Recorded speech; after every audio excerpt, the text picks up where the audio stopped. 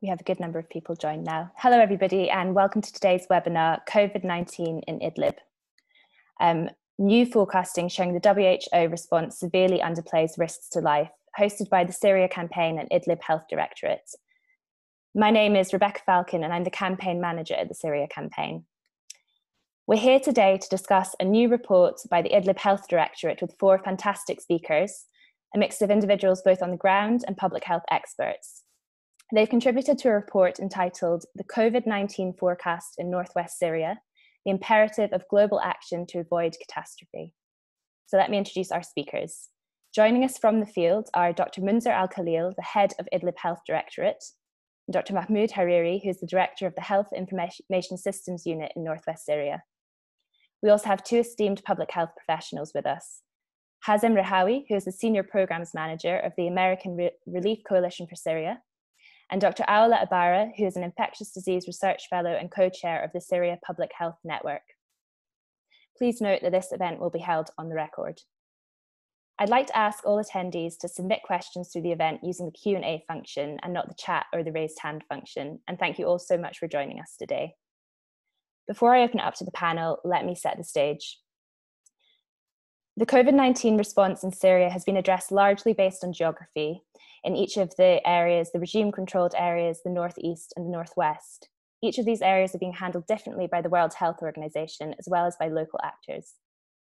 The latest figures show there are 44 confirmed cases and 3 deaths in regime-controlled areas, and there is 1 confirmed case of a person who died in northeast Syria with 2 more infections. Of the more than 200 tests that have been performed in northwest Syria, all have been negative so far. We know that the health system in Syria has been systematically targeted by the Syrian regime and the Russian government over the last 9 years. Only about half of the health facilities in northwest Syria are functional, and 67% of Syria's total healthcare workforce has been displaced outside of Syria. More than 932 healthcare workers have been killed during the conflict. In their report, the speakers lay out the status of the medical sector on the ground. They're here to help decision makers know where the gaps are and where the World Health Organization and other health actors' response falls short of what's needed in order to ensure that Syria is equipped to handle its coronavirus response. So without further ado, let me turn over to our esteemed panelists to say more. I'll begin with Dr. Mahmoud Hariri.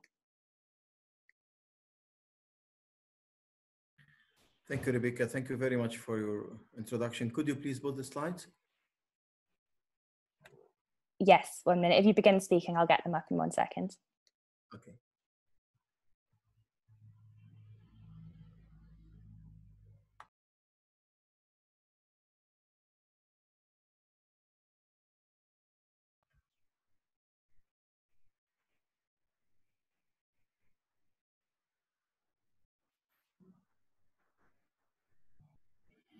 Okay, thank you. So in terms of health system in Syria, as you see here in these slides, you can see the situation, the current situation for the available hospitals in Syria. You see here on these slides, it is the total number of hospitals available, which is in northwest Syria, either in Idlib or in Aleppo, including these hospitals. It's supported by health authority. So we have only 60 hospitals available. This doesn't mean that we have enough beds. If you focus on the bed, you will see there is different issues. The term hospital, it doesn't mean that we have plenty of beds.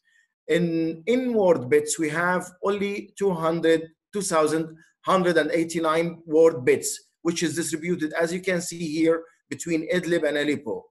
Aleppo means northwest and west Aleppo. If we go to the ICU beds, you will see we have only 240 ICU beds, including the beds in Turkish supported hospitals. So, but in total, in all of these ICU beds, we have only 98 adult ventilators. If we look to our data, we have collecting data from January 2019 to the end of 2019, the bed occupation ratio for ICU beds is 98%. That means there is no single bed available vacant for any patient during an average in a year. We have 64 pediatric ventilation, which is normally not used in COVID-19 as far as most of the patients are adult. So next, please. We studied 3 scenarios in Syria. The first scenario, we put some parameters. My colleague will talk about these parameters in the methodology issue. But if you look on the number of the available beds, the previous slides, please, it's for the bed. No, the next one, the next. There is some problem in the order. Next one, please. For the ward bed, next, please. These are all the slides we have. Sorry, Dr. Okay, Mahmoud. no problem. So on the report, you can see these figures. We consider that we had 1,100 beds will be dedicated for COVID-19, which is not the reality. Even though we will see on that slide, which is not now presented here, that by the beginning of the 7th week, in the best scenario, the health system will be overwhelmed. In the second scenario, the health system will be overwhelmed by the week 6. And for the third scenario, which is just talking about camp population scenario, the health system will be overwhelmed by the weeks 4.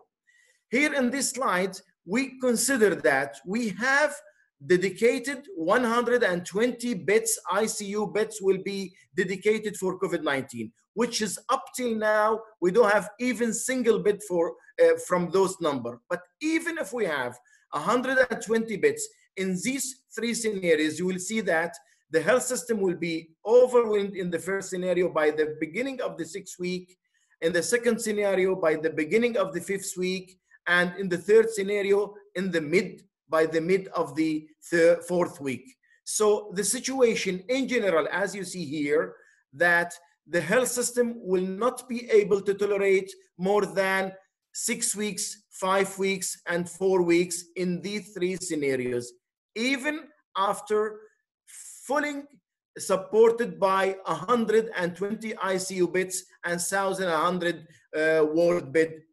And this is the common situation. So I will leave the panel for my friend to talk about methodology used in this study.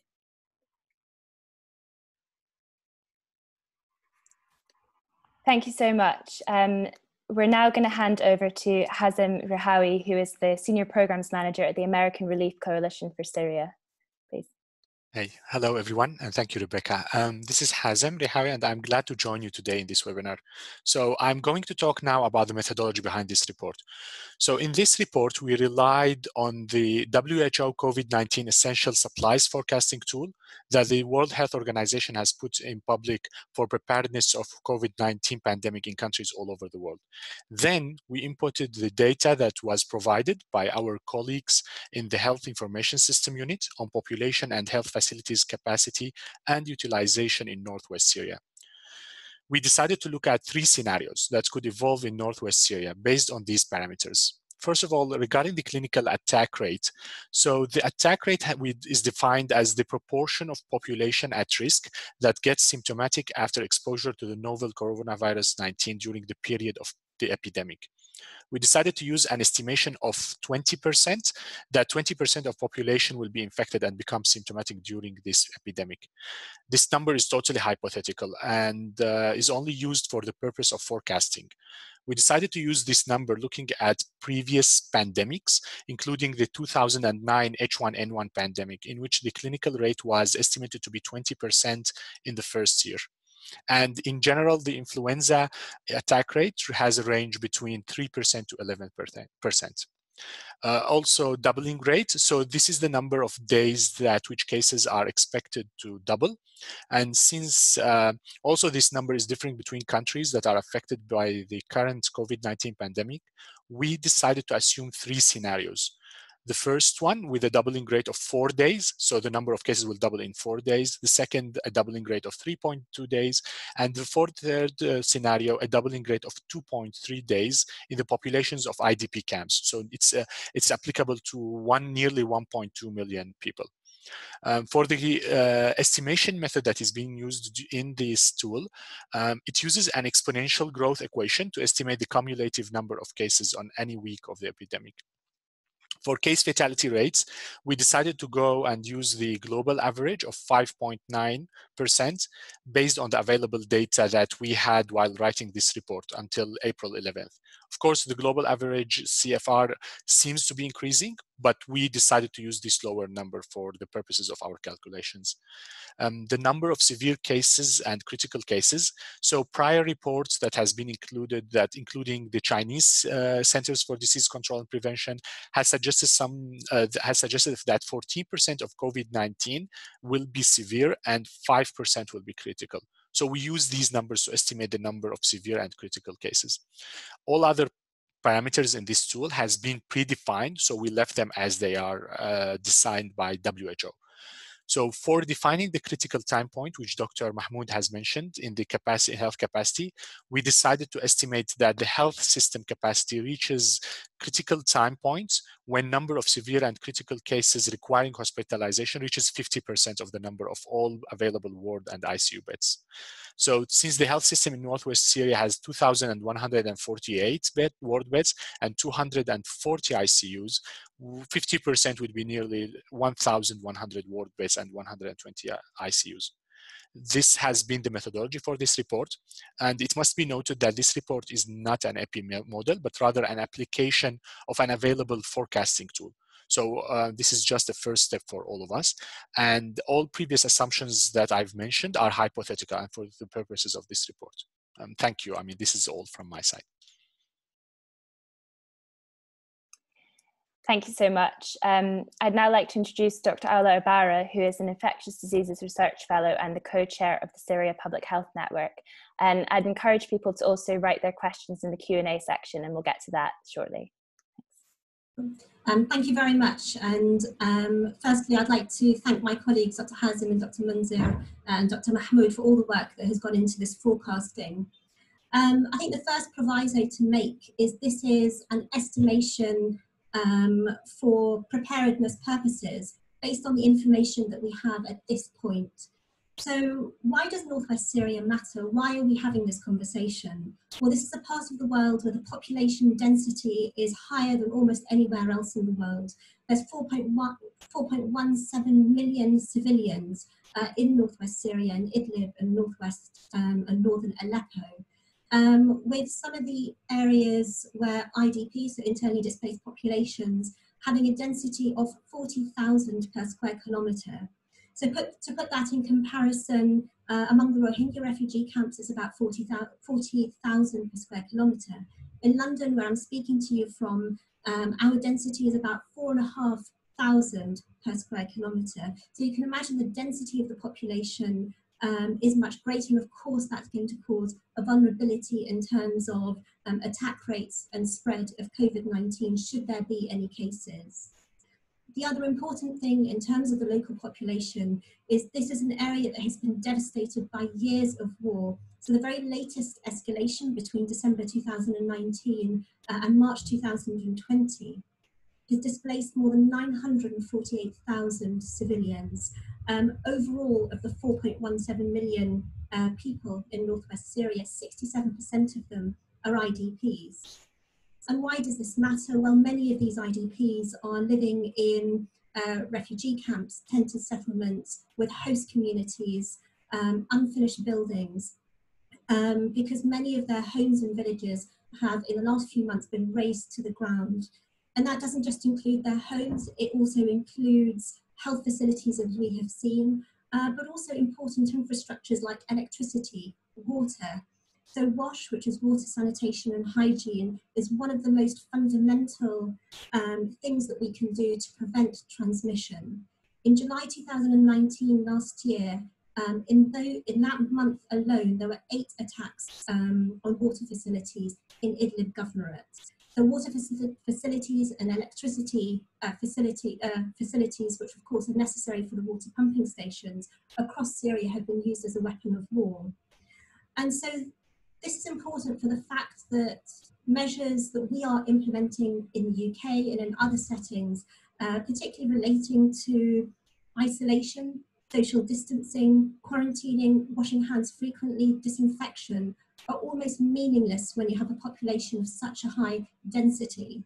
And you can imagine for the community groups going into the and into the IDP camps, working with local populations, trying to explain the importance of hand washing, trying not to share utilities, for example, shielding older people who may be, or vulnerable people with communicable, non-communicable diseases, or who are immunosuppressed for any other reason in these settings, is nigh impossible and almost laughable when we're trying to explain to a family who might be living 12 to a small room or to a tent, that this is what they need to do to prevent transmission.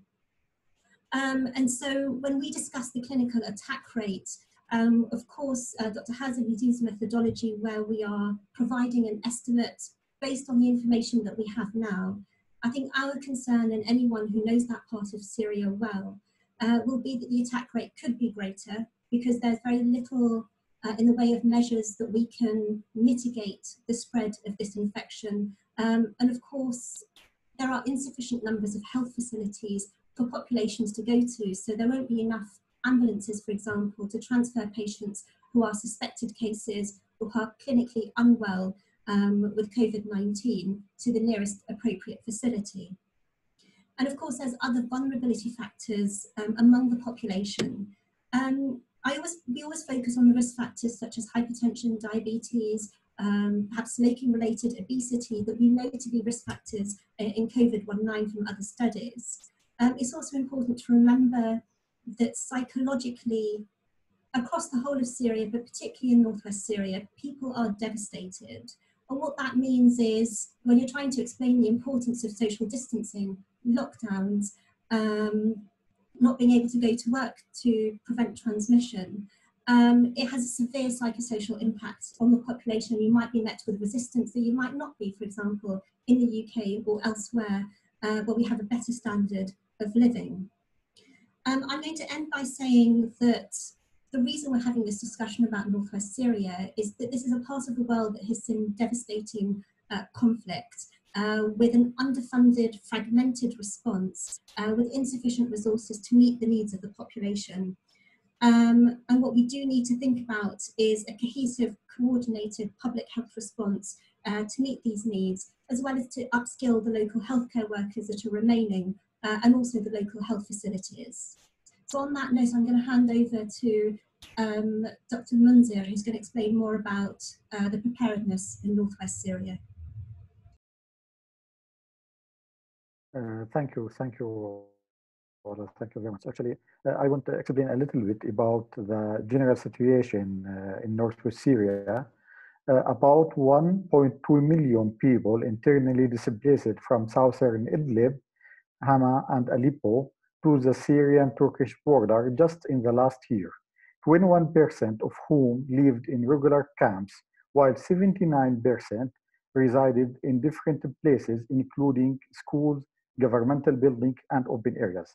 The occupancy rate of some camps in northern Idlib is 400%, with a large shortage of shelter, food, and potable water. There is a significant weakness in the health sectors as a result of the regular attack campaign that has targeted medical facilities over the past year, with about 70 medical facilities targeted since April 2019 so far. Also, we are facing a continuous security threat and inability to reach the southern areas of Idlib as a result of the constant bombing, and it will be very difficult for the health sector to deal with a major threat is caused by the corona pandemic, and at the same time, the threat is caused by continuous bombardment on the southern areas of Idlib. Finally, a weak and late response by donors and the WHO. So more than 2 months after the work of the task force had been started, we were not able to provide one additional ventilators for the northwest Syria as example. Our proposal from our point of view to the UN agencies for a comprehensive response to corona is to support the following points. One, a comprehensive ceasefire in the area. This will allow 300,000 people to return to the southern area that are still being bombed almost daily. And this will mitigate the severe overcrowding in the camps. In addition, this will allow returning family to recultivate their lands and thus secure a decent living. 2. The immediate release of detainees and abductees and without preconditions. 3. Extending the mechanism of cross-border aid flows under UN Resolution 2165. The non-extension of this resolution and transferring UN aids to Damascus means literally besieging more than 4 million people within northwest Syria, where 67% of its population are IDPs and forcibly displaced people. Consequently, mortality and morbidity rates would rise to reach unbelievable limits, especially that date of voting on the resolution will be accompanied by a widespread of coronavirus according to the predictive studies, and consequently the need for the cross-border aid flows would be most acute. 4. Securing the need fund for the PRP plan approved by the Gaza Intel Health Cluster as soon as possible, because further delay would make us miss the opportunity for good preparation before the pandemic spreads, knowing that the health sector will not be able to withstand more than 3 weeks, as Dr. Hariri mentioned in his speech, within the extending capacity after the emergency of the first case. Therefore, it is important not to rely on the facility and devices currently present within the region, as well as regularity programs in responding to the corona pandemics, because this will save some lives and causes the death of others because they need the same equipments and facilities. By the same token, in Idlib province, there are only 47 ventilators, as Dr. Harry mentioned. 5. Activate the mechanism of true coordination between partners in Gaza Intel Health Cluster, because we need plans meet with the real needs on the ground and consider the views of the members of the health cluster. 6. Effective communication through OSHA with all parties in the northwest Syria, including the de facto authorities, to take all necessary measures to limit the arrival and the spread of the coronavirus within the area. A follow-up committee of the staff of the organizations and the health directorate should be formed to obtain the real assessment of the actions taken and follow up the activities. 7.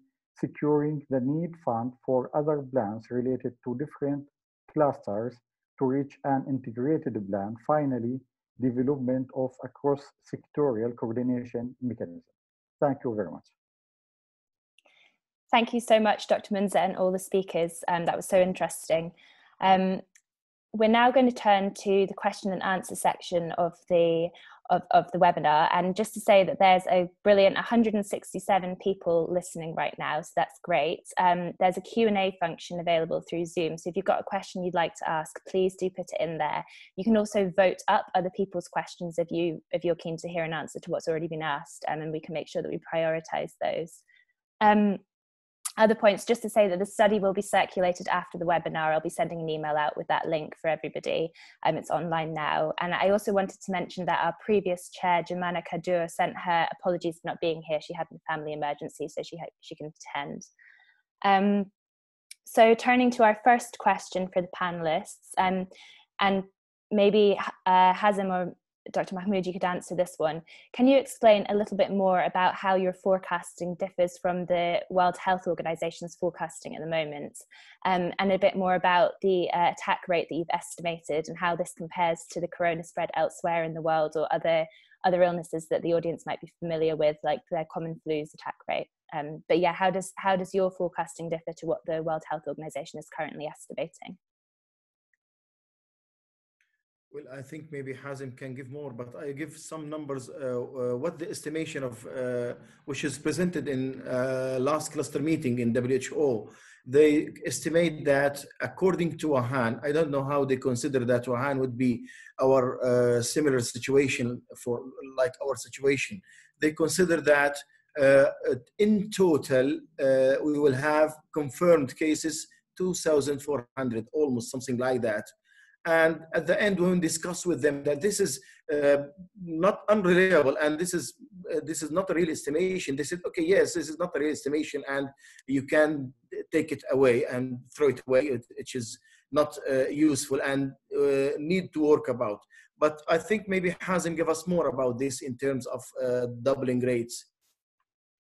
Yeah, thank you for the question. I mean, now everything, as we can see, there are lots of models, and this report, as I repeatedly say, that this is not an epi model, so it doesn't have the epi model. What we have been looking at is a more forecasting tool that WHO has provided publicly. I mean, it's on the public. For our estimations, when we looked at the numbers, we looked at similar numbers and we tried to use as many scientific background as possible. So for attack rates here in this context and this epidemic, it's still unknown. And of course, it's widely debatable on how to use it. But to be able to estimate the total number of the population that could be infected, we estimated like it's a more of agreement between all of us as experts based on scientific background, and it can be checked online, that a 20% across all age groups and population can be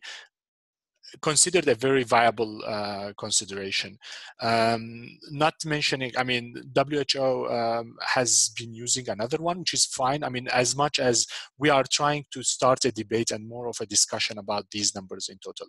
For the doubling rates, we have used also the widely known numbers we have now, and also what is available in the forecast tool. So the forecast tool has different categories for a doubling rate that you can use. I mean, the forecasting tool is in general, it's good in estimating things. So we were looking at a medium rate of 4 days, 3.2 days, and 2.3 days for like medium fast, very fast. So we tried our best, like I say, in our parameters as much as possible using the same tool. So this is just the first tool that we are looking at the numbers as quickly as possible to support the work of the task force and other entities. I hope I have answered the question.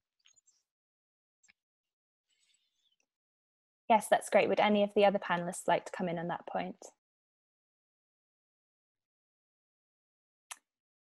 Okay, we'll move on to the next question. And this one's from the BBC, from Debbie Randall. Are you confident in the accuracy of the test results in northwest Syria so far? So are you confident that there aren't cases of coronavirus at the moment? Do you mean in northwest Syria? Yes, Yeah, they are following standard. They trained already in Ankara, and they are doing standard, and everything are transparent, and we are sure that all of these tests is up till now is negative. There is total 335, I think, if I'm not sure. This is yesterday or today number, and all of these tested suspected patient, they are negative. Thank you. Okay, so the next question. Do you think that there has been a bias in the World Health Organization's approach in responding to coronavirus in areas that are under the Syrian regime controlled areas and in northwest Syria? Have they neglected opposition areas since it is not a state according to the World Health Organization? And I might point this one to Dr. Munzer. Yeah, actually, we think that there are a lot of differences between the response of WHO in Damascus and in northwest Syria. First of all, there was like a huge difference in planning. The first planning in Gaziantep was 3 months, while the first planning in Damascus was 6 months. And the applied of the planning on the ground started in Damascus, and the resources was available for a long time before we started anything in northwest Syria. So actually, till now, after 2 months from our working in task force, actually, really, we till now we don't have ventilators ready to receive corona patients. We don't have a comprehensive actually response. So we don't have, for example, referral system. We don't have a clear triage system. We don't have hospital. So I think there is a huge problem actually in response in northwest Syria. As Dr. Mahmoud mentioned about the test, till now the number of tests, it's just about 5,000. So I think we will face a huge problem in the next few days if the WHO don't provide us with more tests. Until now, we wait just to receive more ventilators, but actually we didn't receive any more ventilators till now. So I think yes, there is a big difference in response WHO between the different area in Syria. Well, I would like to add a little bit after Dr. Munzer, just to clarify for the testing issues. We have only single machine in Idlib city, which is able to test around 100 tests per day. And this lab have around 5,000 test capacity. Only they have only 5,000 a test for single 5,000 patient. And now we used 335. That means remaining, you can calculate it. This is the only available ability to do a test over all Northwest Syria for 4 million people. And we have a promise, we had some promise from the WHO that there is 2 other CBR machine will be procured, but up till now, nothing.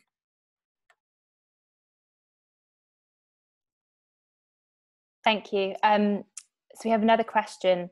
What are the recommendations that you would conclude from your research?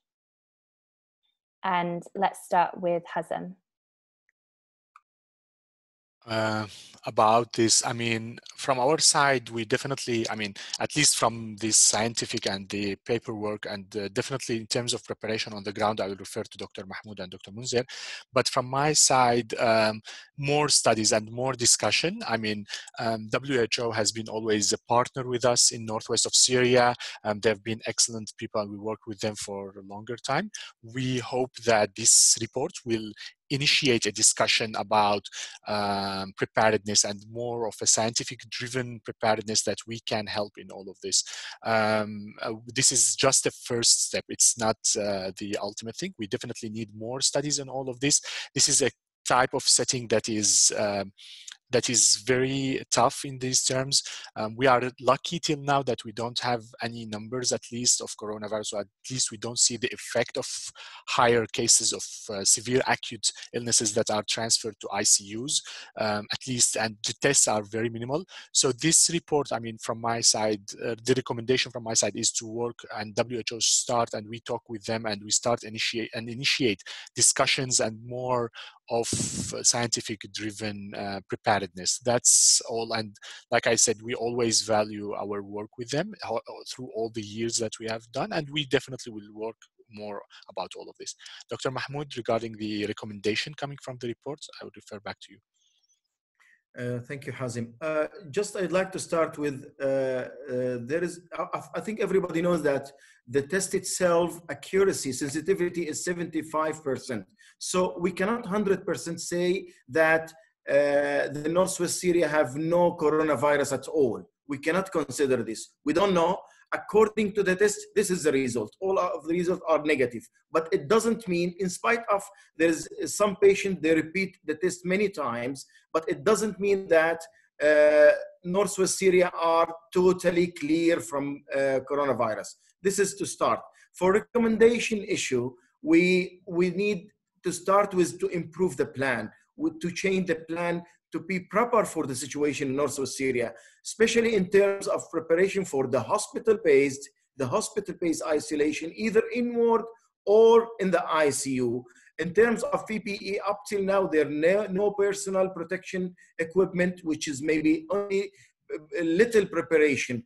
The only single hospital, maybe one hospital, which is ready, prepared by NGO, not by our colleague. Unfortunately, we hope that this PRP will move a bit rapid to be able to absorb estimated cases. So we need training, we need PPE, we need to fill at least in the minimum the gap in the health system inside Syria in terms of ICU beds and ward beds.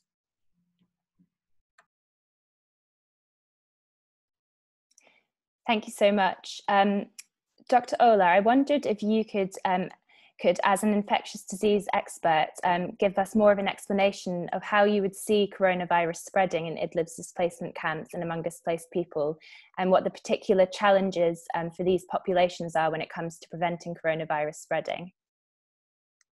Thank you. So I'm going to preface this by saying I'm actually a consultant in infectious diseases, so I'm a clinician, but of course I have some experience of clinical epi. So I have to say that's a very difficult question. And the reason I say that is that we have so many unknowns in many other settings, which are high income settings. So even in the high income settings, we still don't know the percentage, for example, of asymptomatic people.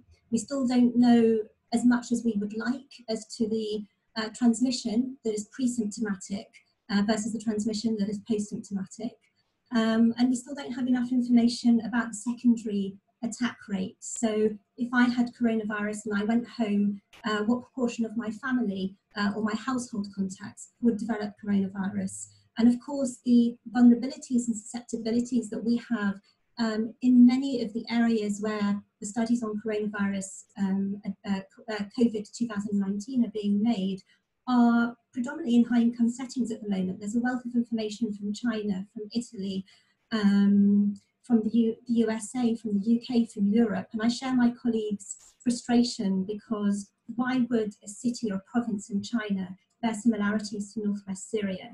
So in terms of should there be a case in northwest Syria, how does it spread, how many people are affected, and how are they affected, is a very difficult question to answer. And something very specific is that this modelling, this forecasting, and many of the other similar initiatives that are occurring are based on the Chinese CDC reports. So they reported on about 44,000 patients, and they estimated that 5% will be critical. That is, they need admission to intensive care and probably need a ventilator. 14% are so-called severe cases, so they're potentially people that would need to be admitted to a normal inpatient facility for isolation. But the reality is we don't know. So we don't know if vulnerable people in northwest Syria whose nutritional status is extremely poor, who've been affected by violence and conflict and illness and haven't accessed healthcare, will share those same proportions.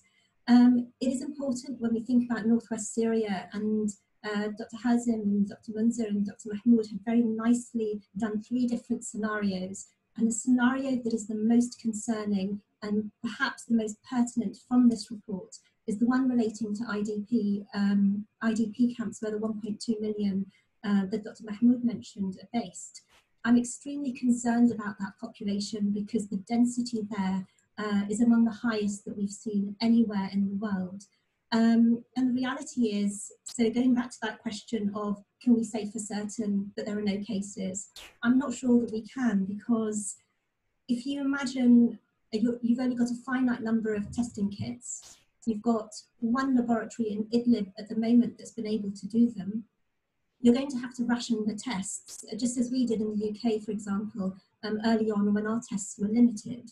And that does mean that you're going to have to pick a case definition where it's going to make a difference as to whether that patient tests positive or negative. So you wouldn't be able to test as many of the population as you would like to, and you wouldn't really be able to identify the reservoir in these populations of patients who may be asymptomatic, may not meet the case definition. And so remembering the fact that it's not just a respiratory presentation that patients present with, a large proportion might present with gastrointestinal or non-specific symptoms. So the honest answer is we don't know. And I'm going to end by saying when we do start identifying cases, and I think all of us, even the most optimistic, will say that it's going to be very likely because of our proximity to Turkey, for example, and also government-controlled areas where there are cases identified, is that in real time, with the information you have day by day, you build on forecasting tools, on models, so that you understand how COVID-19 behaves in these populations.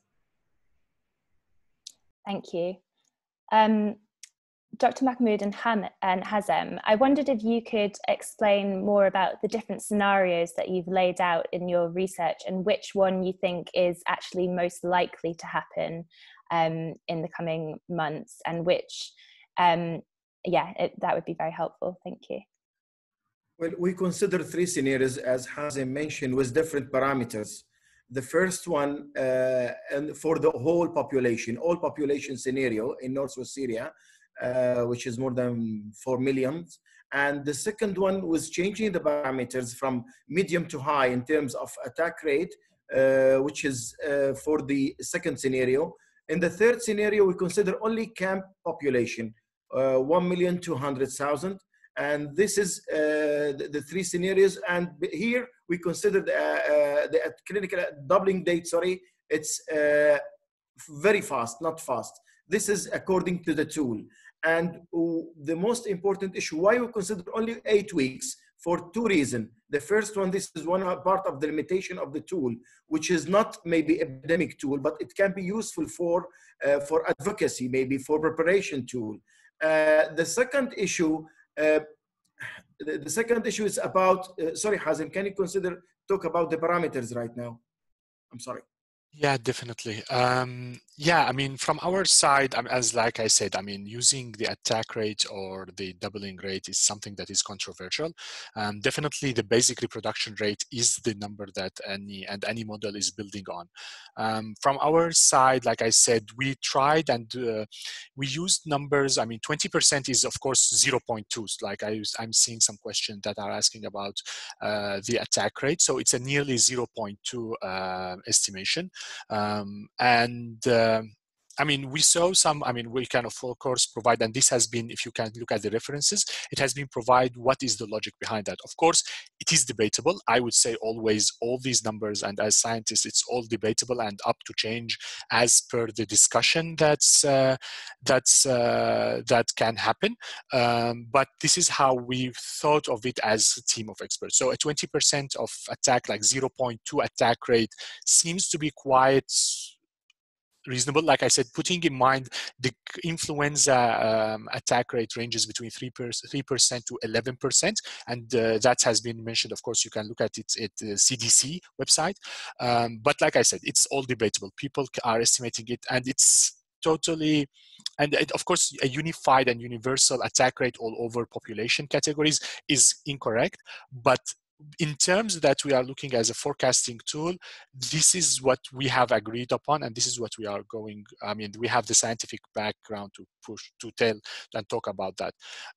Of course, and I would always repeat, everything is up to debate, everything is about the discussion, and we are open for WHO or any other entity. Just come and help us and work with us in building a better model and make the response for Dr. Munzer and Dr. Mahmoud, the guys in Idlib, a better scientific-driven response. Well, I remember the second issue, I'm sorry. For the second issue, we mentioned that we choose only 8 weeks. When we look to the overwhelmed critical point for the health system, we found that fair enough, that this is enough to study right now here on this date. So this is why we choose 8 weeks. Thank you. So this one's for Dr. Munzer. What is the role of the Idlib Health Directorate in helping communities manage their health system preparations in Northwest Syria? How do you work with the World Health Organization currently and other donor agencies and NGOs? Actually, we work daily with WHO. We are part from the task force. And of course, we work with donors and with NGO and with all our partners in daily work. So we are part of all activity planning through PRB. But what we mentioned actually many times, that we have some note about the coordination mechanism in task force, and we want to our partner to be able to share their views more than what happened last time, because at the end we need PRB depend on the reality on the ground and depend on scientific numbers. And this is one of the most important things about this study. We need to put when we do need assessment, we have to depend on scientific numbers. Because if you say, for example, you in Idlib need 90 ventilators, the first question actually come to mind that according to what? What's the scientific? What's the numbers? We depend to say that our needs in Idlib 90 ventilators or 100 or 150. So the one of the most important issue for us about this study to put scientific numbers on the table and depend on scientific issue for future. In terms of society, actually last time we with civil defense and other organizations work inside Idlib, we publish campaign with name volunteers against corona, and we expect the number of volunteers will be about roughly 10,000 persons, because as you know that we don't have like other countries, we don't have army, we don't have police, we don't have supporting institution in Idlib, so we will depend more on society to protect our health facility and protect our medical staff and to help people actually to go to the society distance. We started our work from about 3 weeks, and actually we focus on the activity related to society in this term. And one of our most priority actually protect the medical staff, because as you know now in North Syria in general, we have just 600 doctors. So we have just 1.4 doctors for each 10,000 persons. And I think after Corona, maybe our health sector collapsed according to the lack of medical staff, because we think that maybe if we faced a lot of problem in society level according to lack of our capacity, the medical staff maybe have harm from the society, or according to the military group and all the problems in this area. So one of the most important target actually to protect our medical staff and protect our health facility, and the best way to us to protect them through society, through the response of the society itself. Just to add for Dr. Munzir, for the health personnel gap, we are trying and working with one of our partners in order to implement telemedicine, tele-ICU through the internet for the ICU patients. And we have already a team of volunteers around the world. They can help us in this regard. They are able to train our staff, and they are able and willing to help in the ICU. But up till now, there is no ICU to receive any patient, unfortunately. Following on from that, what you've just said, Dr. Mahmoud and Dr. Munzir, could you give more of an overview for the audience of what the medical infrastructure is like in northwest Syria, and how it works together with local councils and NGOs and other actors to kind of operate? Because we know that it's been subjected to a systemic campaign of attack from Russia and the Syrian regime. What are the knock-on effects of that kind of recent campaign when it comes to tackling coronavirus now? And how many hospitals and isolation centres are actually ready to receive corona patients? Well, in terms of the PRP plan, it's planned that we will have community-based isolation. Up till now, there is plan for 30. All are prepared by our partners, but it's not yet finished. Maybe there is 1 or 2 are ready with 40 beds. When we are talking about CBI, it means only for isolation for a patient without need for any support, for any medication. Just maybe a nurse will visit this patient, and maybe there is a round day. Every day there is once a visit by a doctor.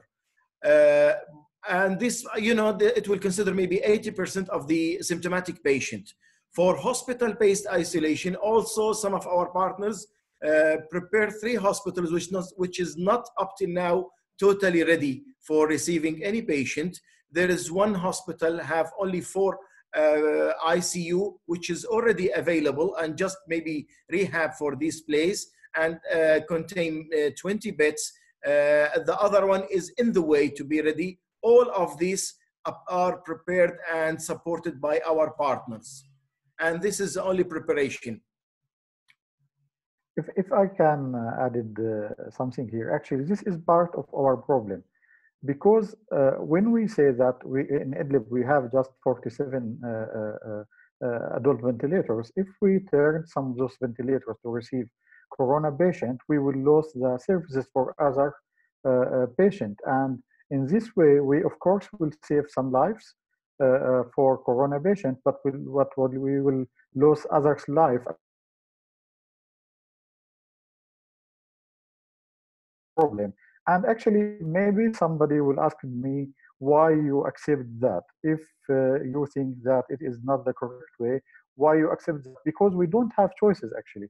We accept that because we don't have other choices. Because now if I have a corona patient in Idlib, I have to offer to him a patient bed. I have to offer him a ventilator, ambulance car. So we accept to return some our services and the equipment and some our facilities to receive corona patient because we don't have other choices and we don't have other resources to establish a new one. So this is the part of our problem, and this mentioned to this 3 facility in Plan B. But I think the most important thing now to think how we can apply Plan A, which continue establish a new health facility to receive corona patient in future. Thank you very much. We've got a question from Sami Saloom in the audience. What has been done by the World Health Organization so far? Did you share the report with them, and have they responded? We are going to share the report with them, and maybe we'll be able to discuss it in the meeting, hopefully soon, and the report is ready.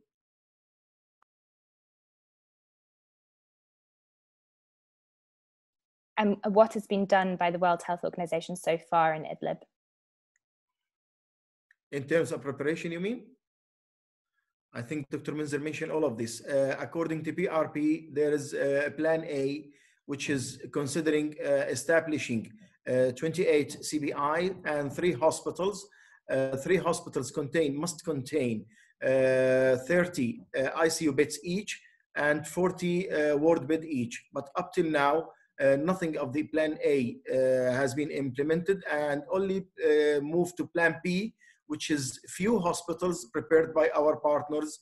And they said, okay, we can dedicate this hospital and this hospital for coronavirus, which have maybe in total 25 ICU beds. It's not ready yet. Thank you. So we've got time for a few more questions and then we'll wrap up for the day. A question from Birgitte Schulke. I would be interested to hear why the panelists think there haven't been any cases in Idlib so far. Is it only because they've not been detected yet, or do you think that there are other reasons? Maybe we could start with Dr. Aula. So I think my colleagues will have some very valuable things to say about this. It's going to be a combination of factors. So remember, we don't have enough health facilities across the area for anyone that becomes symptomatic, for example, to seek healthcare, get to the right health facility at the right time. So you can imagine in a high income setting, if you're symptomatic, you might call a particular number, or you might present yourself to the local health facility. That isn't a luxury that people in northwest Syria have to the same extent that we do. So the distances between health facilities will be great. And remember that there is still shelling occurring in some of the areas. So people are actually afraid to go to health facilities and present to healthcare workers. Of course, there's under-testing, and we discussed that there are insufficient numbers of tests to meet the demand. And it will also relate to the fact that we're probably not picking up asymptomatic cases. So at the beginning of this outbreak, we weren't sure if there was a reservoir among asymptomatic people. Now we're beginning to understand that a different portion of the population that you might test who are asymptomatic might test positive on the PCR test that's being used. What I would like is to hear from Dr. Mahmoud and Dr. Minzer about this, because I'm sure they'll have more insights. Maybe the good thing is that the northwest Syria is almost isolated as a whole. There is no crossing points either from Turkish side or from regime side or the other forces side. So in spite of there is a little maybe crossing these borders, but this is maybe fortunate for our situation. But as I said before, we cannot sure 100% that there is no case at all in North Syria at all. I would like also to add here that we have in general like a robust system that is the E1 system, the early alert and response network that is really they are really great guys and they have done excellent job during the whole years of the conflict. They were the people that have detected the first cases of polio in 2013, and then later on they keep doing this work and they have monitors all over.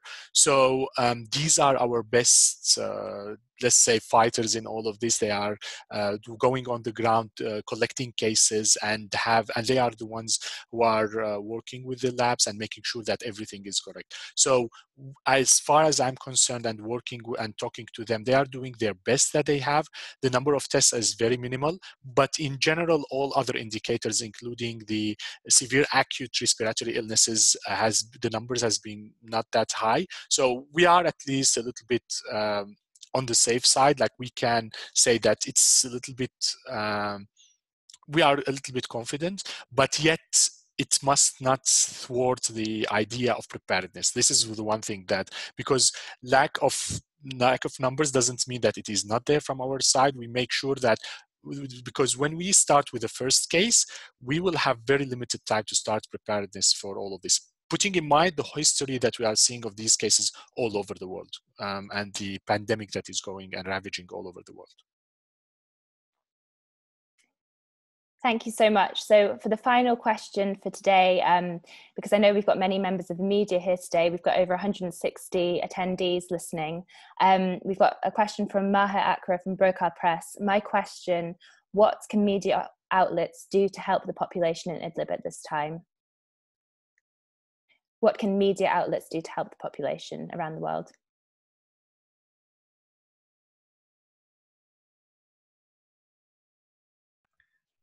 I think this question could be for Dr. Munzer about the media role. Yeah, I think actually the main issue, media can help us in advocacy at least, because for a long time we suffering from a lot of issue. By the way, Corona crisis, it is not the first crisis we face in this area, and of course it will not be the last one. We facing for a long time from a lot of a crisis, and this is sometimes part of our problem, because when we ask people now to stay home, the response answer came for us last time that we died for chemical attacks, we died according to barrel bomb, and because of lack of water, lack of food. So why we have to respond in different way to corona virus? It is not just like one more reason for death in this area. So I think in general we feel for sometimes that nobody take care in reality about the people in this area. All the area around the world have government, and the government take the responsibility to respond and to prepare themselves to respond to corona crisis. But in our area, unfortunately, our government attacked our hospitals and killed our medical staff. And till now, actually, and so I mentioned to this point, till now they attack the some area in South Idlib, and if just ceasefire now happened, 300,000 people can return from the camps to South Idlib, and actually this will be very helpful for us. So I think the media have a great role actually to focus more about the suffering in this area, and to focus more about all the crimes happened in this area from all the groups, not the main players here, regime and his allies. And actually we want to mention about all the crime in this area, and actually I think it will be very helpful for us, because really we sometimes lose our hope that nobody around the world hear about our suffering, or nobody see what we suffering all every day. So I think you have a great role actually to help us. Thank you so much, Dr. Munzer. We've just got one more question actually before we wrap up, which has just come in, that there is some news about 4 positive tests for Syrian civilians in Afrin. Is that confirmed or not? Actually, it is not confirmed till now. There were 4 persons. It's like they were Turkish citizens, not Syrian citizens, and they moved to Turkey after the symptoms appear of them. So till now, we don't have confirmed cases in North Syria. But that means maybe in few days we will receive the first cases, maybe.